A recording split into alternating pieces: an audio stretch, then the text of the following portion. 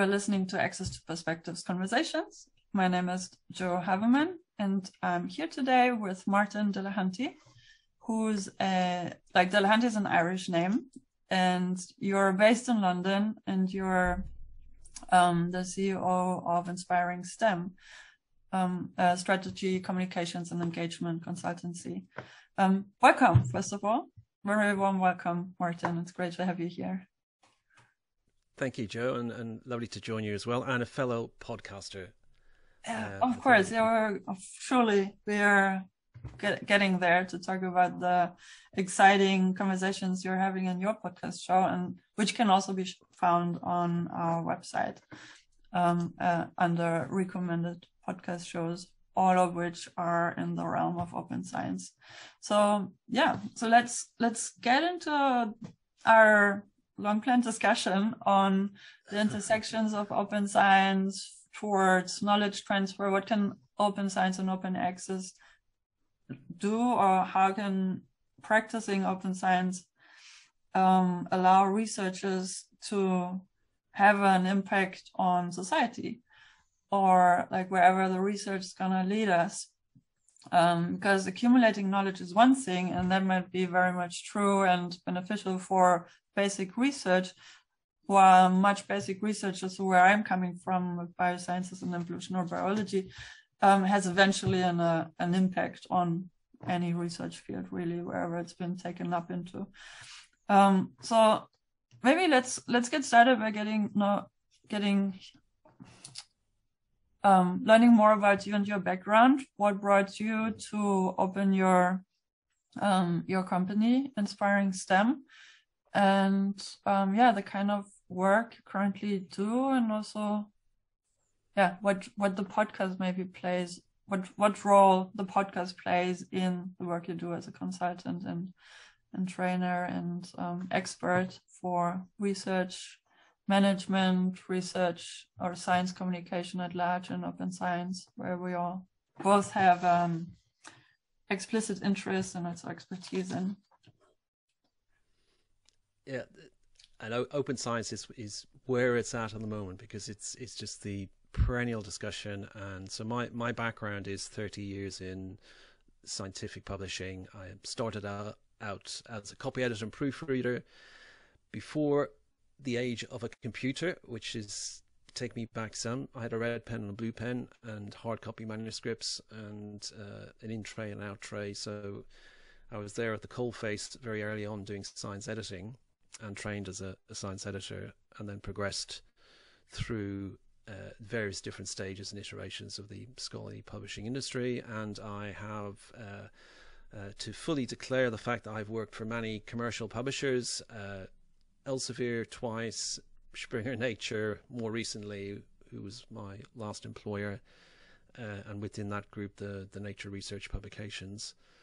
So my background is in scholarly and scientific publishing, journals publishing, a little bit of book publishing, but working very closely with academic institutions, professional membership associations involved in progressing science research, and really almost 15 years ago beginning to think about open access and explaining what open access publishing is and isn't, and continuing to do that now as an independent consultant. So I'm in year 5 of Inspiring STEM Consulting. So we're a private limited company. We provide consulting services for a whole range of stakeholders in the scholarly publishing ecosystem, from publishers, but also pharmaceutical companies. So all my clients are declared on my website. So for example, I do work for Pfizer and the publications team in Pfizer in New York. I work for World Scientific Publishing in Singapore, which is great because then I get an Asia Pacific perspective on scholarly publishing. Mm-hmm. I work for publishing services vendors. Currently, I'm a publishing advisor for a company called Amnet Systems in Chennai, and they are developing a open access, open science enabled publishing platform and peer review system. So, and I work also for government agencies. So I'm doing some work now for the National Institute of Health Research. They have an open access publications program. So it's actually very hard to find a piece of work that I'm doing or a client within my sphere who's not currently challenged or interested or both around open access and open science, which is good. And then I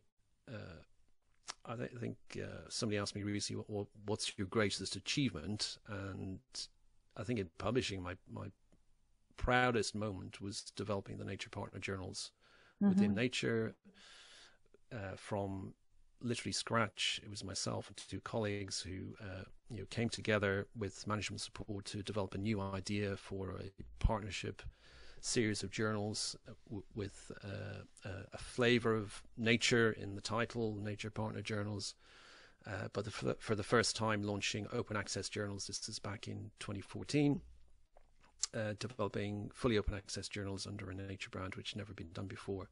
This is when Nature Communications was still a hybrid journal, so offered subscription and open access route before went eventually open access. And then left Springer Nature in September 2017. Very, very happily on both sides. Decided to do something different.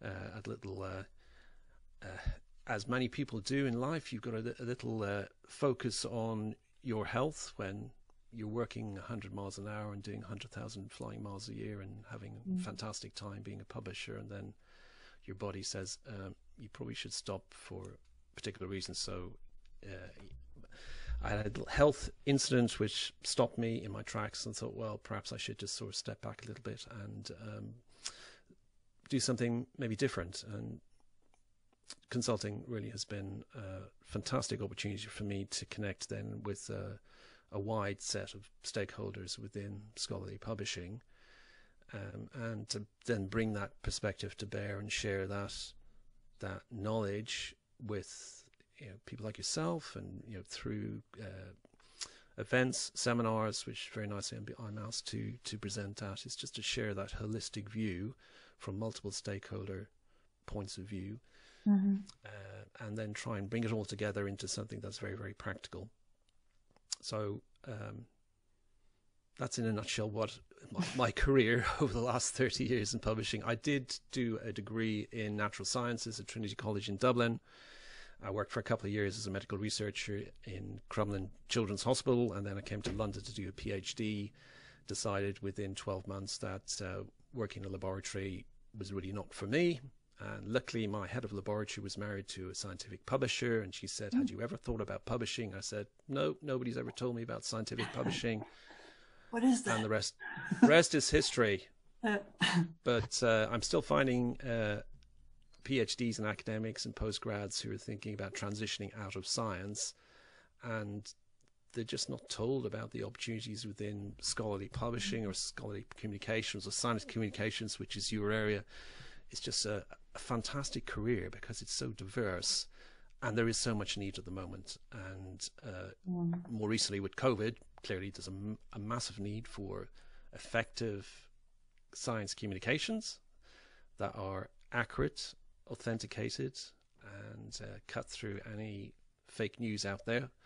So the role of science communicators has been really, if it hadn't already been validated, it's, in the post-COVID world has really been validated. And it's great. I mean, the whole landscape around knowledge communication within science is a fantastic area to work with. And I spend a little bit of time promoting that to PhDs who are looking to transition out of science, and just sort of presenting those opportunities, what I call knowledge-based careers, one of which is scientific publishing, another is science communications, other areas or tech companies that are looking to develop workflow tools for scientific researchers. So an example would be Digital Science, a fantastic company, which I was very lucky enough at Nature to work alongside, developing some incredible innovative tools like Figshare and Altmetric to support researcher workflows. And many of the CEOs of those companies that came looking for seed funding, many of those were PhDs, so academics who decided they wanted to transition out Mark Hannell is a very good example with Yeah, Figshare. he's been on the show, so the episode will be released by the time this one is released, for sure. There you go. I didn't know. About to be released. And Mark's been on the show and was really lovely conversation as well. Yeah. So, there's a whole dynamic within science communications and a whole different set of perspectives that need to be brought together. And underpinning all that now is open science.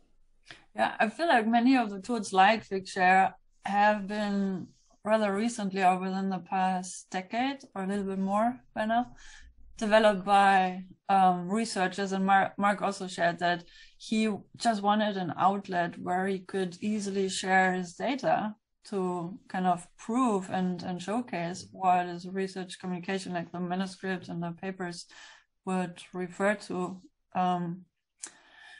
And then there was no outlet really. And so he created his own, and that's Figshare today.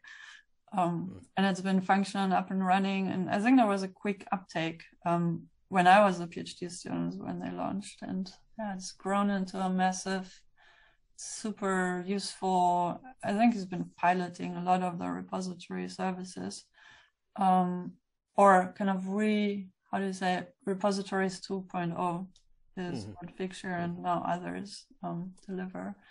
And then he's also pushing for an increased interconnectivity between different systems. So that's, I think, the current challenge, how to interconnect all these naturally in silos developed systems. How can we create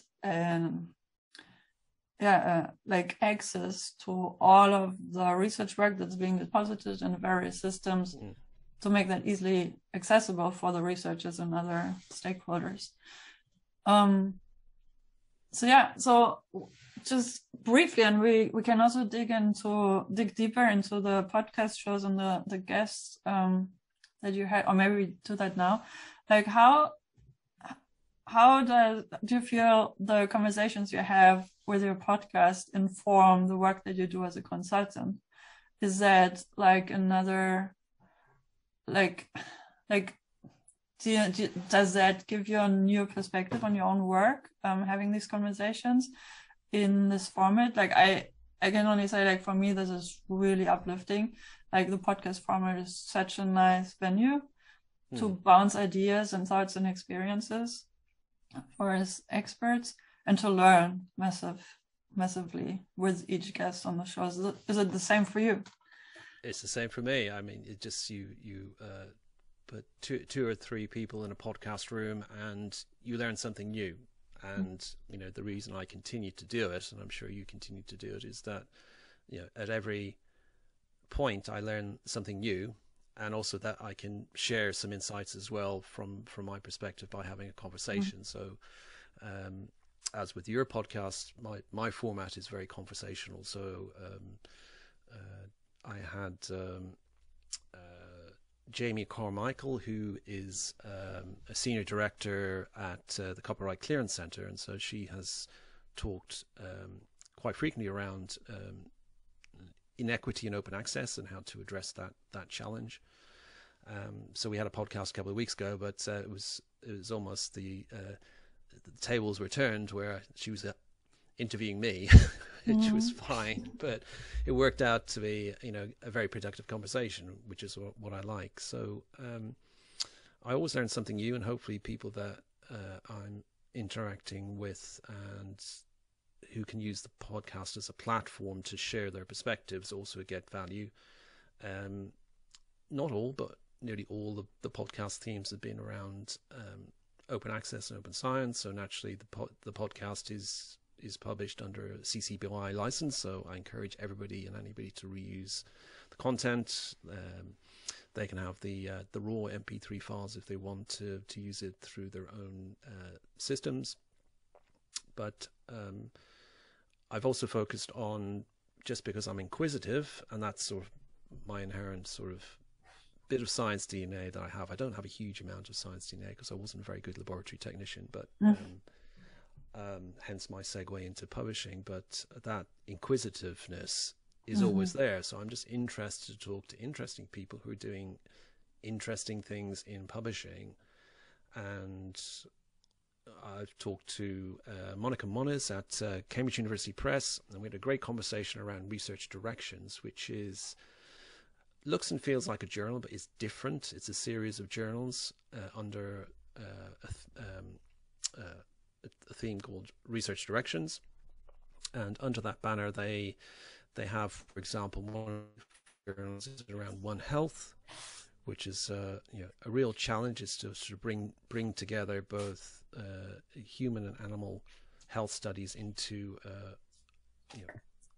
more of a holistic view on health, global health, and tries to break down a traditional journal article into individual components and to create more of a threaded story. So there's a data article, there's a protocol, there's a research impact piece.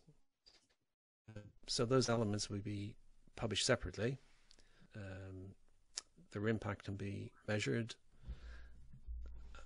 So I try and focus on people that are doing something new and innovative.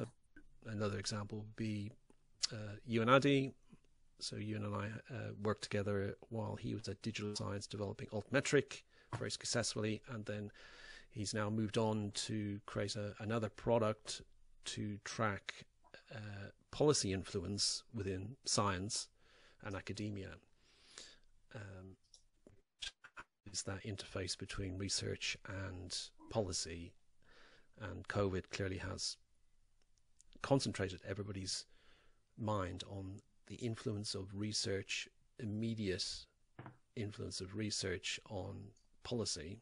And you have the case of preprints now coming to the fore, bioRxiv and medRxiv being very well established because of COVID. And I think pre-COVID we're still beginning to try and establish what they were and how they served a purpose within clinical biomedical scientific publishing, but they've certainly justified their existence. But you have the case of COVID-related research being published as preprints the week before, then CDC making a policy change, a health policy change based on those preprints, which is amazing. So the world of clinical biomedical science has woken up to to be more understanding of preprints. Yes, they're not peer reviewed, but to be more trusting of the scientific process, whereas within the physics, mathematics and computing communities, arXiv has been almost like the sole publication vehicle for the past 25 years. So it's just well established in those fields. It's just that's how you advance science. It's just not been the case within clinical biomedical science. And you also have in clinical biomedical science the influence of the glamour journals, the prestige journals, Nature Science, JAMA, NEJM. Of course, they're icons of scientific publishing, but they're not the sole vehicles for great research. And I think there's been much more of a leveling of the playing field with the likes of preprint servers, but before that PLOS and scientific reports, where you've got a platform for good sound science to be published, negative results to be published, so that there's you avoid waste in the scientific system, because we know there's huge amounts of waste, both in resources, funding, and just time spent on unnecessary replication of research because it's just not been published and not been put out there. So we could talk for hours about all the challenges, opportunities, but really, really fascinating, interesting innovations that are going on. And that's part of my business. That's part of an element of the podcast series, that I want to talk to people who also want to share a different view on what they're doing, as you do as well, and then to if possible, provide an appropriate platform then to raise any issues around policy and practice within science and how to address some of the challenges there, particularly inequity within the scientific system. And open access publishing has raised that challenge, where if it's tied to, for example, article processing charges, then there's a financial barrier to lower and middle income countries to publishing in those journals, whereas under a subscription model there wasn't, but then there's no access to that work. So there are some really great healthy discussions around equity within scientific and scholarly publishing and having access to that information. Just today, actually, my current podcast published this morning was with Knowledge and Cameron Cardan, who's the CEO of Knowledge in Dubai, and they have a product called Zendi, which is about providing affordable access to scientific research and literature, particularly for those researchers that are not attached to large institutions. And there are scientific disciplines, many scientific disciplines, where the science is driven by individual researchers who are not attached to large universities and don't have access to institutional repositories, courtesy of those large institutions that are individual researchers. So, and of course, when we get to talking then about addressing inequity, we had a great conversation just sort of prepping for this podcast, talking about Africa Archive and all the great work that you're doing there to try and redress the imbalance. Yeah, so I mean, I think there are several options, and you've certainly also learned and saw in action alternative models on how publishing can function. And a few publishers like PLOS and also some Nature journals have already adopted a preprint to journal workflow to have green open access, and then therefore like self-archive or archive in an open access repository like preprint repositories, where in many, like in Africa Archive, you can also as well deposit your data sets. So it's a one-stop shop at the same time.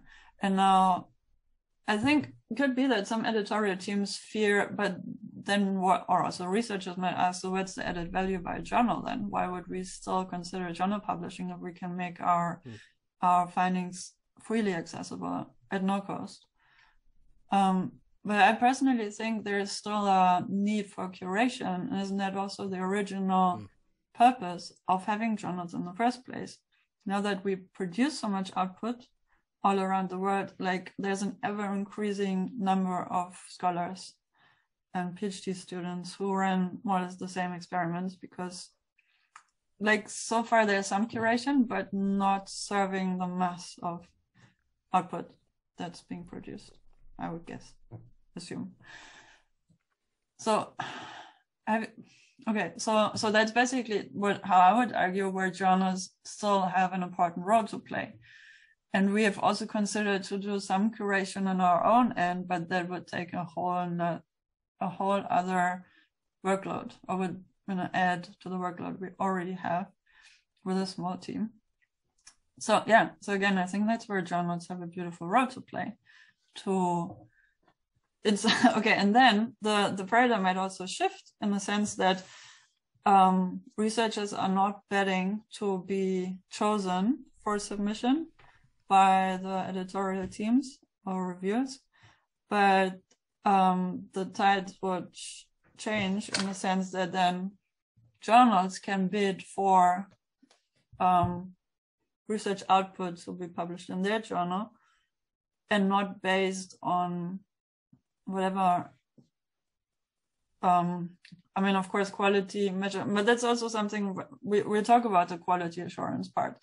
But that could then be based really on the scope of the journal, and then they can use algorithms to find articles that are already accessible, and then suggest for the authors to have those published in their journal because it makes a lot of sense in the series of contents that they've already curated to tell the bigger story kind of thing, to be the place for knowledge transfer to really happen. Because another aspect is it's not enough with open access. I mean, that's good and fine, it's a good start, but knowledge transfer can only happen when there's actual process of information.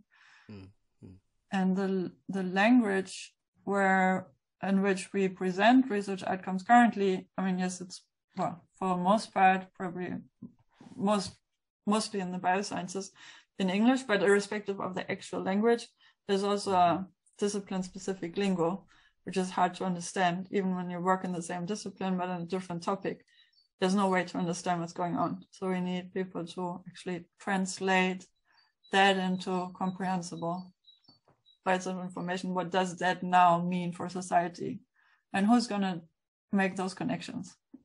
Have you seen any solutions to these kind of knowledge transfer challenges that we're currently facing due to the amount of knowledge we are producing in the research and academic fields? Of course, the amount of knowledge being produced is vast and increasing exponentially, which in one sense is a good thing, particularly for encouraging the publication of work that traditionally would not have been published, that would have been hidden. And there's probably the two things that will drive success in curating and interpreting data information and converting it into knowledge, where that knowledge then has action. So, I would see knowledge as something that has actionable points to it, whereas information is, it doesn't have any application until you curate it. Now, you can use, obviously, lots and lots of interest now in artificial intelligence and machine learning to process, but the good conversations I've heard recently, and at London Book Fair last week, which was the first book fair in a couple of years, which was great. So people were very, very keen to meet and listen and learn. And on last Thursday, I attended the Research and Scholarly Publishing session, which was really good as well. Lots of, again, learning something new all the time. And a brilliant presentation from Hong Xu at Atapon. So he presented various different applications of artificial intelligence in scholarly publishing from an Atapon point of view. So, data analytics expert point of view. But underpinning all of that is still the need for human interaction and human application of a curation process. And also the fact that the data out is as good as the data in, and a lot of the data coming in is terrible. It's not tagged correctly. So metadata and applying metadata is happening, applying persistent identifiers such as ORCID, obviously DOI for many, many years, but more recently ORCID, and other persistent identifiers that can be applied, but they're not being applied consistently, which means that the data in and the data out, the accuracy is still only going to be 60-70%. And that may be good enough with a human science curation on top of that, saying, well, in all probability, this is of value or not. If you are relying on accuracy of data within a machine learning artificial intelligence application, if you're a self-driving car, you need 100% accuracy, otherwise you're dead. So with science, I think we have to accept that there's going to be a level of inaccuracy which will then necessitate a expert view, and that view will still be subjective. We know that the peer review process for any journal, whether it's Lancet or whether it's other journals, specialist journals within academia, peer review's subjective and it's flawed. And also, subjective is not necessarily a bad thing per se. it's just a matter of being aware and therefore seek feedback and review. And that's also common practice from at least 2 or more reviewers to balance and normalize that bias. Yeah. So, yeah, I mean, yeah, it's a whole discussion on its own. But I think what again, COVID has really amplified peer-reviewed publications, where peer review was seen as the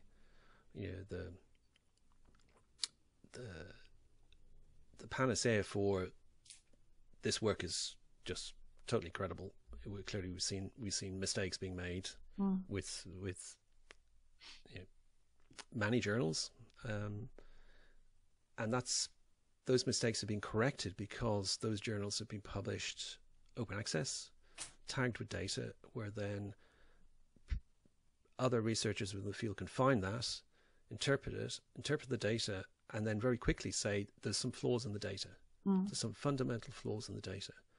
Now, if that had been published behind a subscription firewall in a prestigious journal, that would have never been found.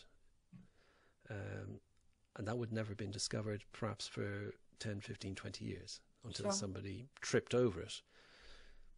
So making, there are really, really good examples during COVID of the value of metadata, persistent identifiers, and making data, underlying data alongside original research articles accessible, fully accessible, and inviting open peer review in whatever form that might be. So it's either a preprint server where it's, again, not peer reviewed, but the community is reviewing that data and interrogating the data and pointing out flaws in the data.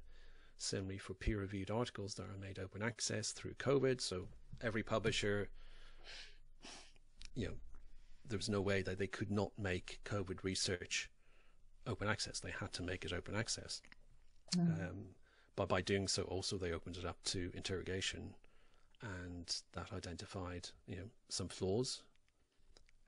So we know the value of that curation, community-based curation, and the validation of scientific publications through the use of persistent identifiers and through the use of metadata, to give a level of assurity, but which still needs a human intervention, a human curation of that work. Yeah, I agree with what you said, and also would like to add that, like what I've read from arXiv, I think there's been many studies on the quality of peer review and the biases that come with it, and also the doubt or the concern that's often raised for preprints is, but what if then we have masses of kind of junk research out there on the internet? But arXiv.org, they testify that what we've seen in 25 plus years, that's like 90, I don't know how much % is of highest quality, because no researcher wants to make a fool of themselves by publishing anything on the internet, which can be kind of ripped into pieces in milliseconds once it's online. And I think what's needed and what I haven't seen so far is to have kind of open access, preprint level publication systems with, we have these commenting sections, we have, there's many providers of peer review platforms and communities now. One we closely work with is also pre-review. And I think what would be nice to add, and it's probably also difficult to set up technically, is for the commenting and reviewing that's happening on each item, like on each data set or manuscript or both, to basically have validation markings of some sort, like a star or whatever rating system, with comments to it, to specifically express where any concerns might be mentioned, but also to testify the expertise of the individuals who comment. Because how does it help if a philosophist looks at a bioscience paper and expresses concerns but has no understanding of the science behind? And this is, I think, what we also often see in close peer review, where there is a lack of reviewers, or reviewers are usually researchers who are already overworked. So for most, if not all journals and editorial teams, it's super difficult to find reviewers or enough thereof and for them to then make time to do a thorough review. So, but I think that's the original idea with peer review, to have an expert in the field to assess and verify presentation of results of some sort. So the commenting also here alone is good, and there's like the factor of crowd commenting, and then hopefully, the crowd will have reasonable opinions about it. But then also from what I've seen, there's very little of that happening unless it's being curated again. And that again comes with a lot of work. So, yeah. How have African researchers viewed Africa Archive? What kind of feedback are you getting? Well, there's a lot of advocacy also across the continent. I personally thought the uptake would be much quicker, but as everywhere in the world, there's much resistance because careers depend on journal publishing, and people know that. And anything new is insecurity in the career trajectory. But for the reasoning of sharing outcomes free of charge, of course, that's welcomed. People worry about, is it an established system? Would it be accepted? Can I still publish to secure my career advancements? And there's no answers to these. So today, we would say yes, of course, but then there's so many decision makers along the way at the respective university, in the editorial teams of whichever journals, where people are in between and they have an opinion of either or. Either they say, yes, of course, we are totally for preprint publishing, or no, we're still transitioning. We don't have clear policies around that. So maybe not. And we have too many applications anyway. So we just pick them where we have this novel, nowhere else published effect. So I think that's the problem, in transitional state where the rules are not clearly laid out for the researchers, uptake will be slow and difficult. But the reasoning makes sense for everyone. Here's a place where you can show your work. And that's what we want as researchers, right? We would guess. Yeah, so why do we do research? Yes, to accumulate knowledge, and then what? And we spoke about this also prepping for this conversation. Let's maybe give a few minutes to knowledge transfer. The researchers might not have to worry about that, but what do we do with all this accumulated knowledge? We touched on this earlier. And do you see that in the publishing? Do you see a responsibility for knowledge transfer into society and industry and all the stakeholders that could possibly make use of the research outcomes?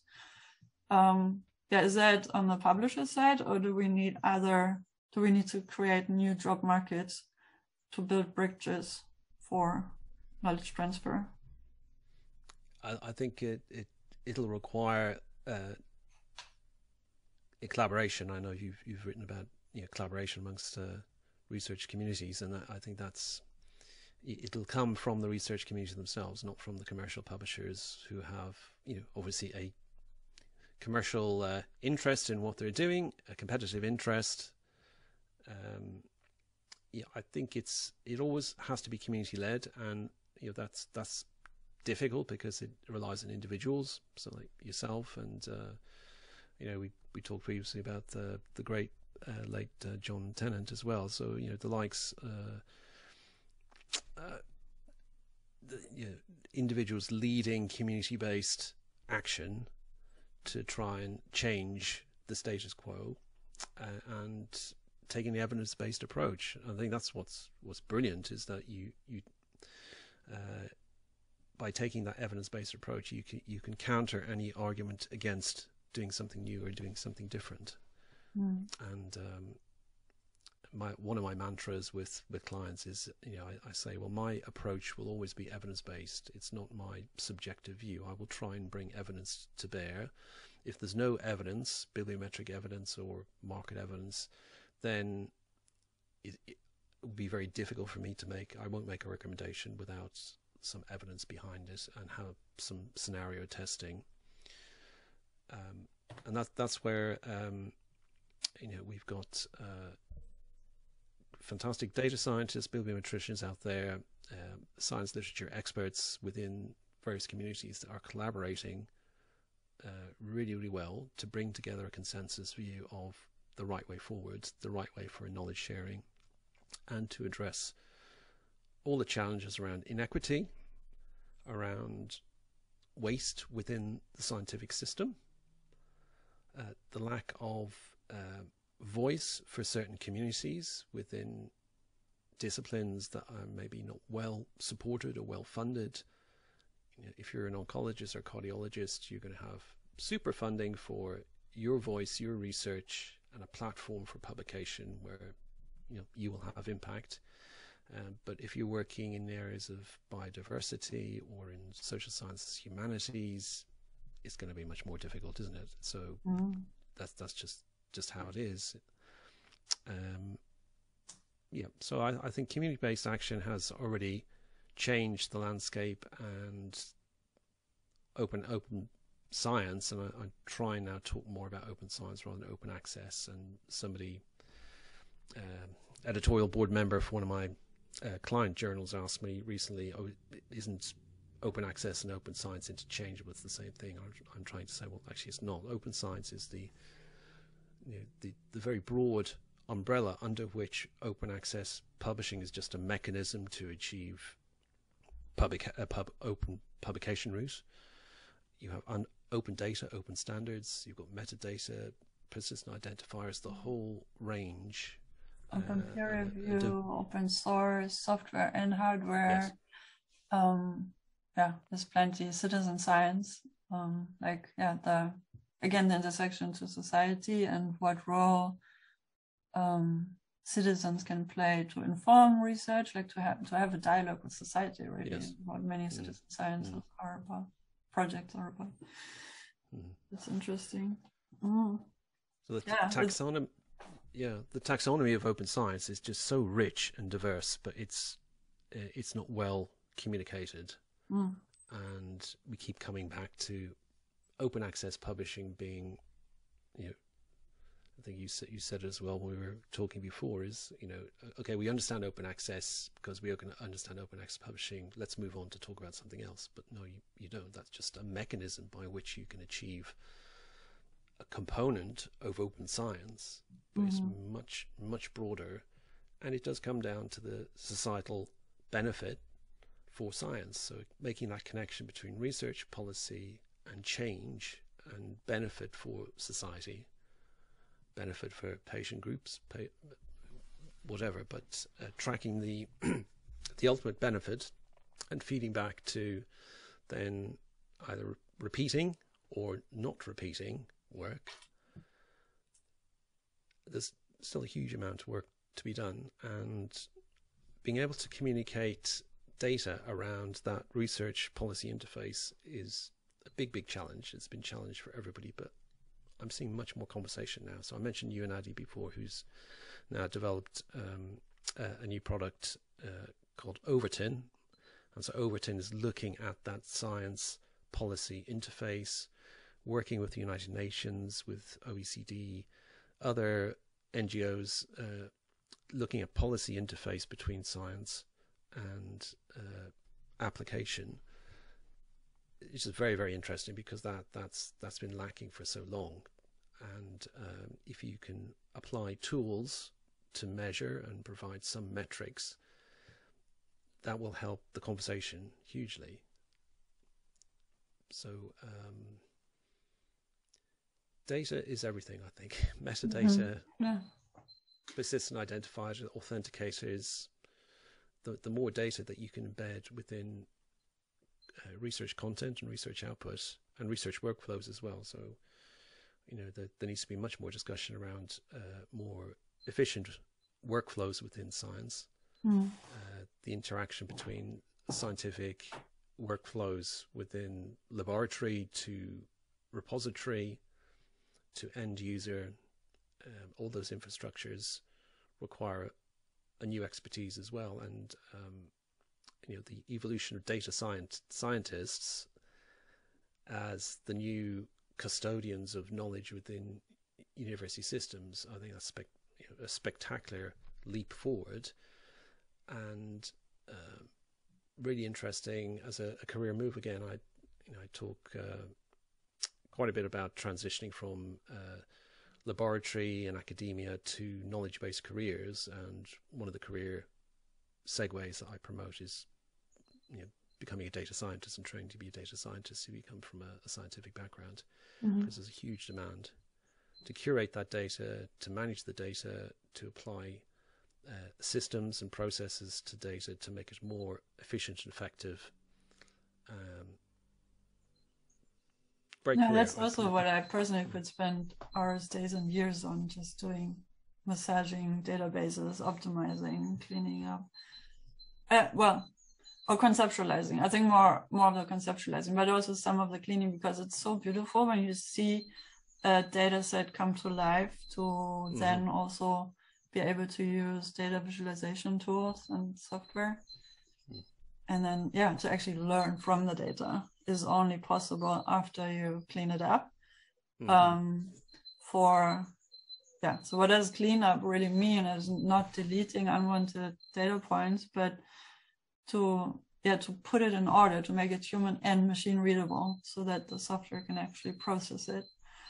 Not to be confused with cherry picking data points, but just managing the data in a way that's processable.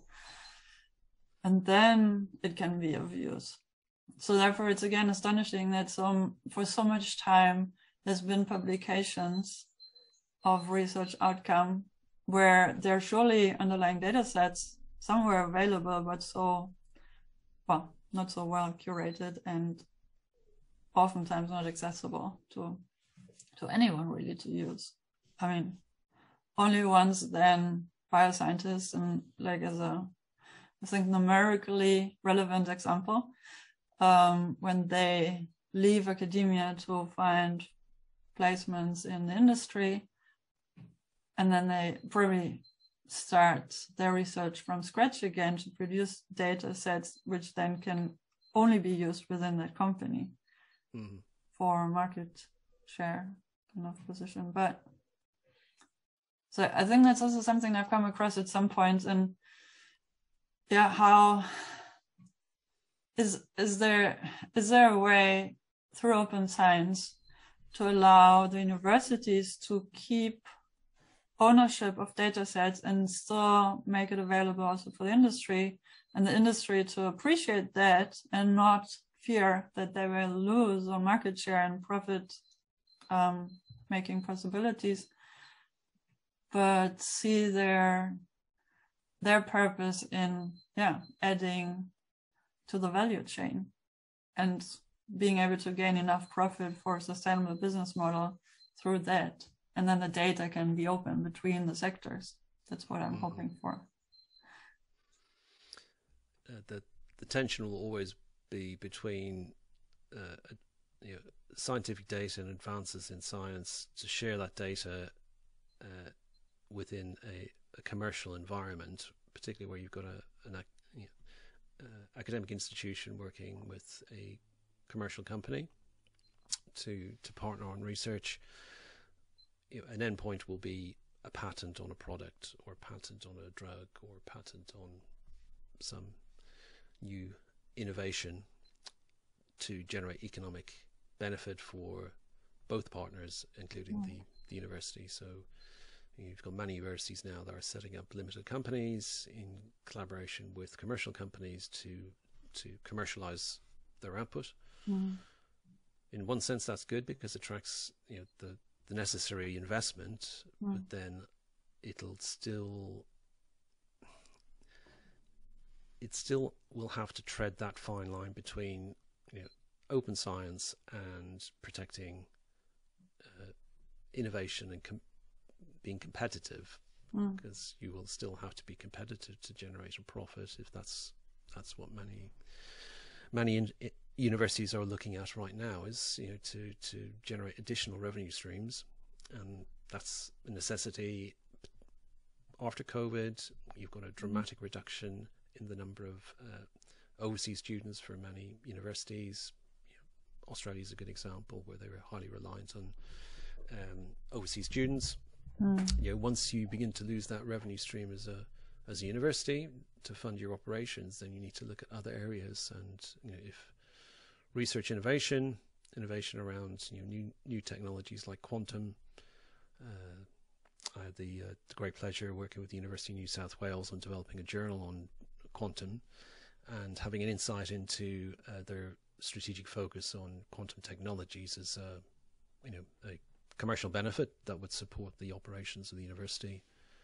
They're really, really focused, really, really connected with industry, and many other sectors as well, where universities are doing that to offset losses in other income streams, particularly overseas students, that tends to be quite lucrative for universities.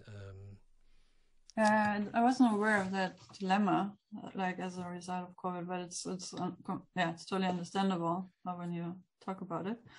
And do you see there's also a chance for non-profits and for-profit entities to actually get together and collaborate on bigger challenges, similar to Mark spoke also about a funding that they've received as a repository to work together with, for example, the Center for Open Science and other stakeholders who all specialize in repository services.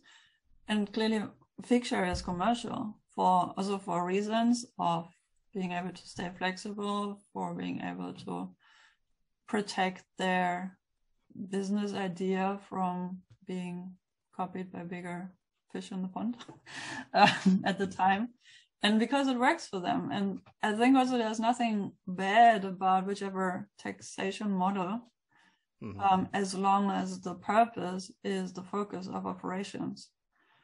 So for them, apparently it works, or they now received a grant from NIH, the U.S. National Institute of Health, to collaborate and establish a repository system that is interoperable for medical research in the United States, which can then be modeled also for other regions and disciplines. And I think that's a beautiful example of how also different sectors, different taxation models, for profits, non-profits, can work together to provide solutions at a larger scale, as we also need with these global challenges we're facing.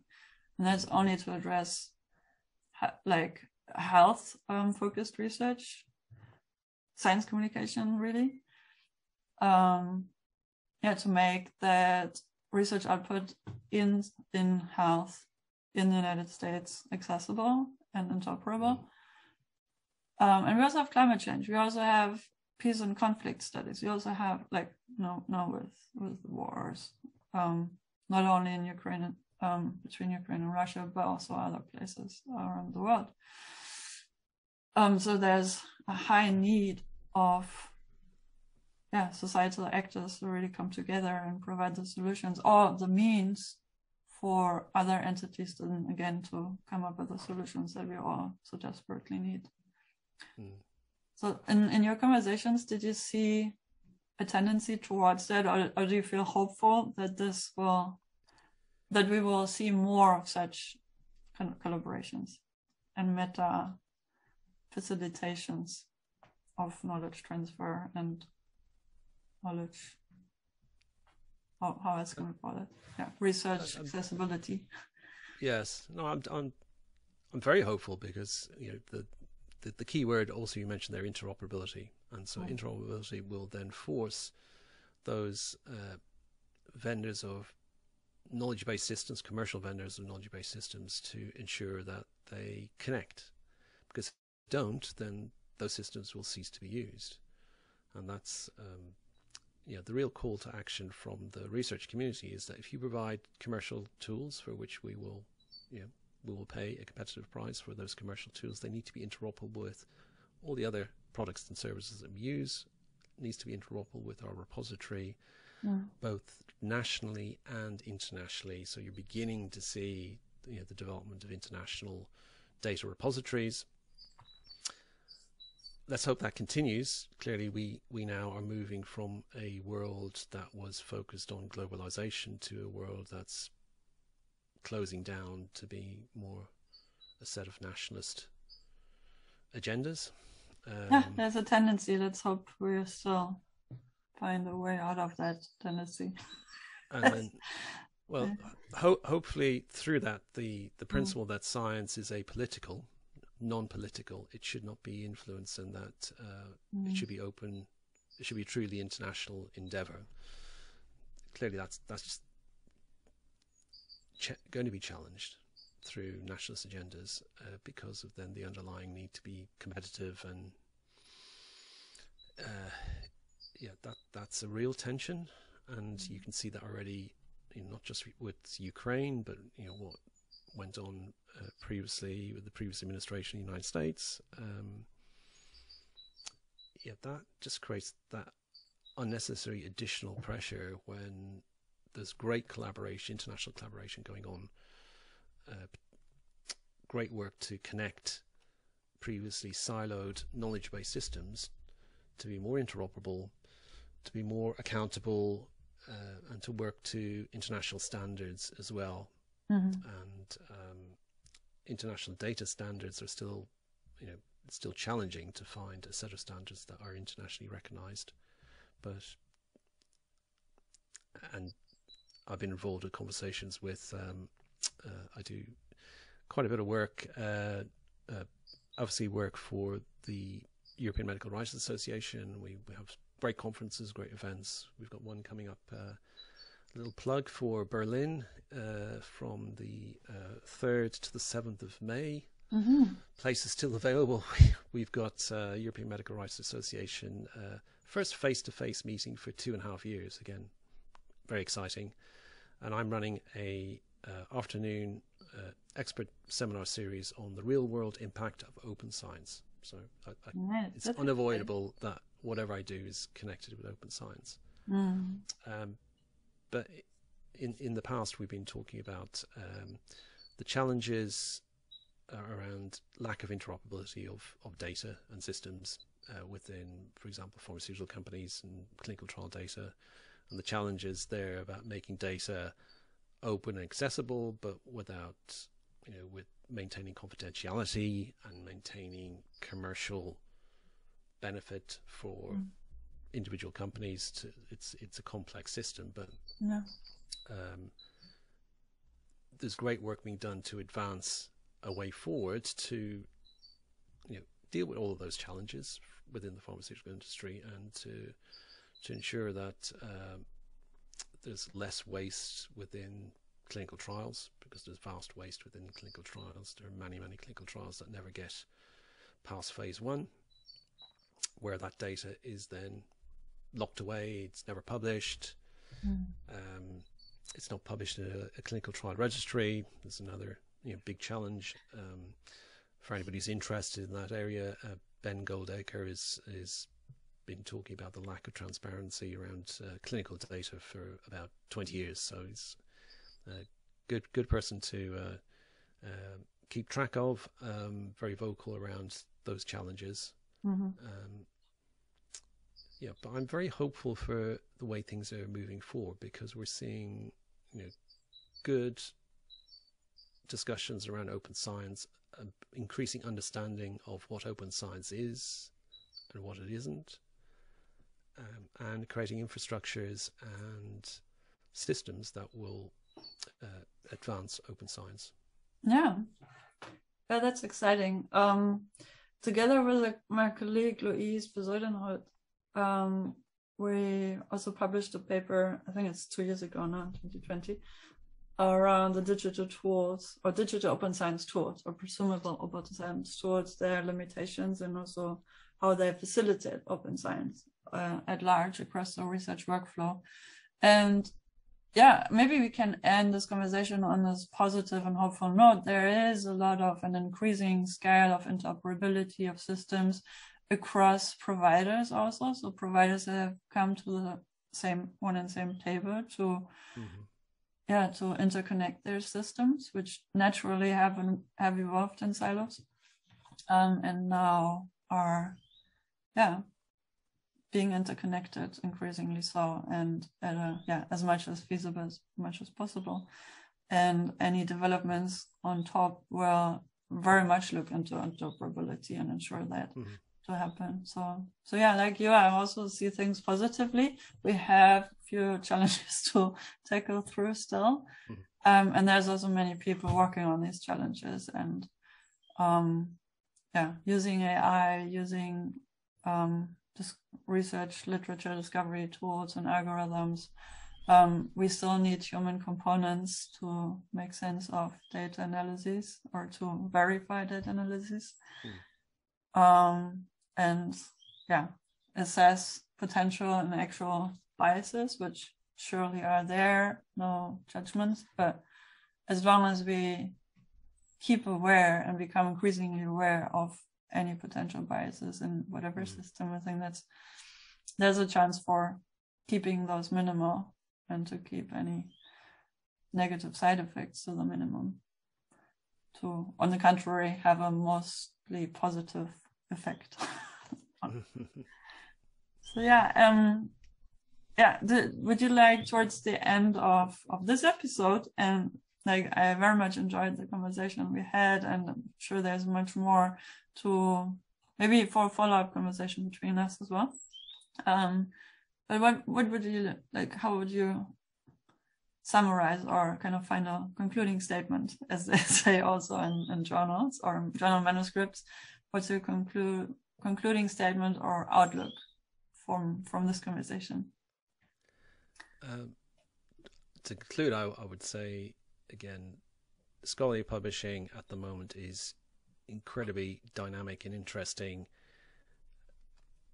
You're seeing significant collaboration between all stakeholders, both commercial and academic, and we're seeing tools being applied now that are being, are increasingly effective in doing what we intend them to do. And it's just a broader understanding of open science that I'm really happy with at the moment, that people are gaining a better understanding of what open science is. It needs to be continually discussed and perspectives shared, and perspectives are important as well. So diversity of views around open science and how it works or doesn't work for particular regions. So again, Africa is like a really important region for science, where there are different practices around science and science funding, which needs to be understood in the same way with Asia Pacific or South America. There are different science funding ecosystems that come to play as well, which creates a diversity that sometimes is not accounted for when we're talking about bigger issues like open science. So it needs to be taken into consideration. But this is a very, very positive time, having gone through a very gloomy time with COVID and obviously Ukraine at the moment. You just think, could the world just have a break for a while? But unfortunately we have to deal with Ukraine. But I really want to believe that science can help us through all these dark times, and good conversation around science is always helpful. And so our podcast has been great today. I've enjoyed our conversation. We'll have to do this again on my podcast next week, so we're going to I'll be interviewing you next week. So we will continue the conversation, and then should you like me to come back on your podcast at some time in the future, I'll be very happy to do so. Yes. So for the moment, thank you very much for allowing me to be your guest, and I look forward to our next conversation. Yeah, me too. Like great conversation held, and very much looking forward to the next one, and also the one on your show next week. Okay. So off to the next episode. Thanks for listening. Thank you.